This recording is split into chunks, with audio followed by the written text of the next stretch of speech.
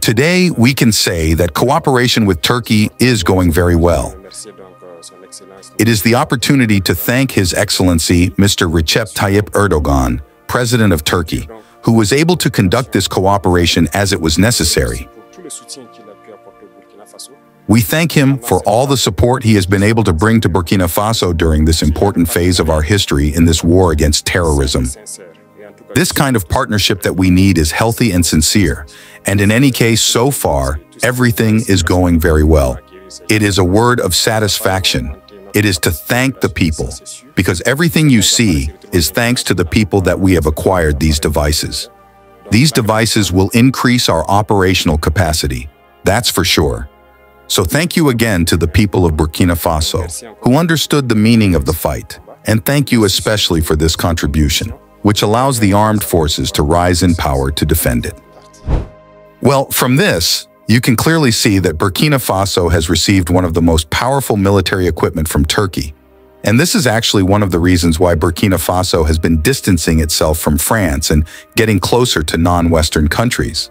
A few weeks ago, Captain Ibrahim Traoré expressed his country's reliance on Russia, Iran, Turkey, South Korea, and China for the procurement of lethal weapons. He cited the refusal of the United States, France, and their allies to sell weapons to his country and their attempts to block the delivery of weapons purchased from other sources. This has left Traoré's country with limited options for acquiring the necessary tools to protect itself.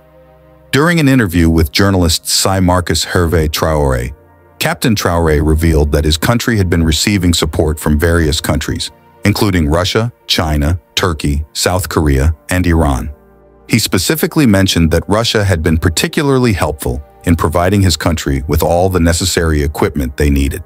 According to Captain Traoré, Russia had no restrictions on the type of equipment they could sell to his country, unlike other countries. He also mentioned that China, Turkey, and South Korea were other countries that provided unrestricted support to his country. Additionally, he revealed that Iran had been very accommodating to his country's needs, stating that they would provide whatever they wanted as long as they could pay for it. Captain Traoré expressed concerns about the inability of Burkina Faso to acquire weapons from Western countries, which he believes are necessary to fight Jama'a Nusrat ul-Islam wa al-Muslimin terrorists. He argued that some Western countries have informed them that they cannot sell lethal weapons to them, which is a major setback in their fight against terrorism. According to the Global Terrorism Index, Burkina Faso is the fourth most affected country by terrorism in 2021, after Afghanistan, Iraq, and Somalia. Despite this, Captain Traoré claims that the West expects his army to combat armed terrorists by picking up stones. The situation has become so dire for his army that they have had to resort to borrowing arms from neighboring countries during certain operations.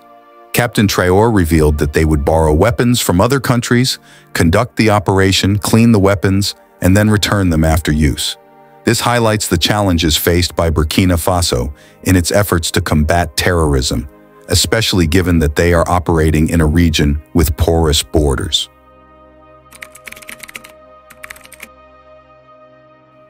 The military leaders of Niger, Mali, and Burkina Faso have come together to form a joint force to combat the terrorist uprisings that have been plaguing their countries for an extended period. The leaders have expressed their commitment to creating a shared security framework that would allow them to tackle the security challenges in their region effectively. In a statement released following their meeting in Niamey, Niger's army chief, Moussa Salau Barmou, announced that the new force would be operational soon. The size of the joint force was not specified, but Barmou said that the three armies had agreed to develop an operational concept that would enable them to achieve their defense and security objectives. The leaders are optimistic that their combined efforts will lead to the creation of a safer, more secure environment in their region. The three neighboring countries, formerly under the security umbrella of France, have been increasingly drawing closer to Russia. This shift in allegiance is reflected in their latest announcement. Last year, the three countries, Mali, Burkina Faso, and Niger, formed an alliance of Sahel states to create a federation aimed at enhancing their diplomatic cooperation. Furthermore, they declared their intention to withdraw from the Economic Community of West African States, ECOWAS, in January. The move came after ECOWAS imposed sanctions on the three countries for toppling democratically elected governments in a series of coups since 2020.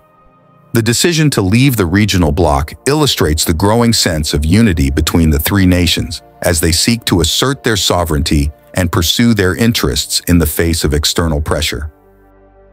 In order to receive your valuable feedback, we kindly request that you subscribe to our channel and engage with our content by liking and sharing it.